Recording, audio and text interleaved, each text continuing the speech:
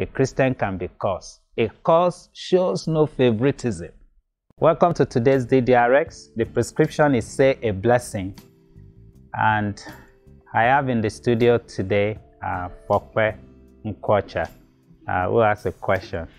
Okay, so my question is that given that Christians or Christ has redeemed us from the curses, can Christians still be cursed? Can they be cursed? Yes, a Christian can be cursed. A curse is a proclamation that is made against a person.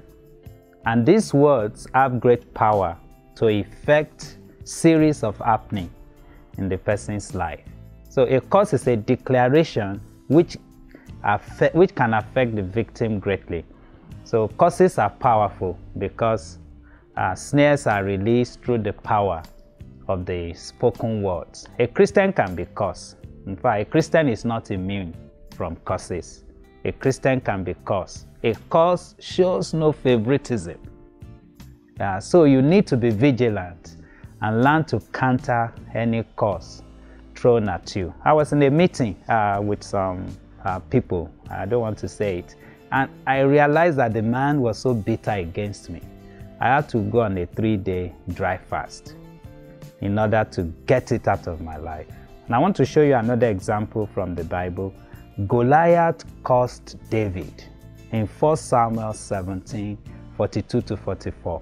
And when the Philistine looked about and saw David, he disdained him, for he was only a youth, ruddy and good-looking. So the Philistine said to David, "Am I a dog that you come to me with sticks?"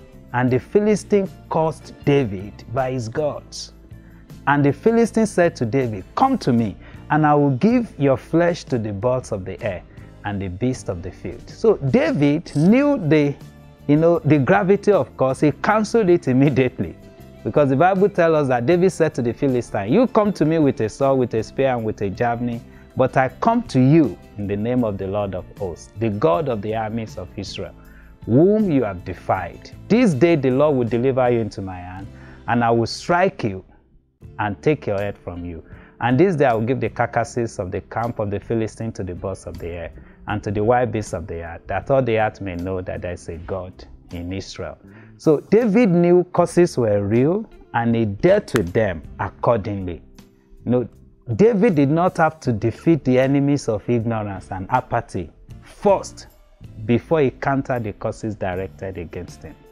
So he went on the offensive almost immediately. So curses can come even from unbelievers, and that's the expected source. It can also come from Christians. Yeah, unexpected source. So someone you offended who then retaliates against you through a wrong spirit of unforgiveness, bitterness, and resentment. So a curse may originate from an offended brother, who retaliates against you. So you need to resist the curse. Don't cooperate with it. Be more intimate with Christ. So let's say a blessing together in Isaiah 54 verse 17. "No weapon formed against you shall prosper, and every tongue which rises against you in judgment you shall condemn. This is the heritage of the servants of the Lord, and their righteousness is from me, says the Lord." Thank you.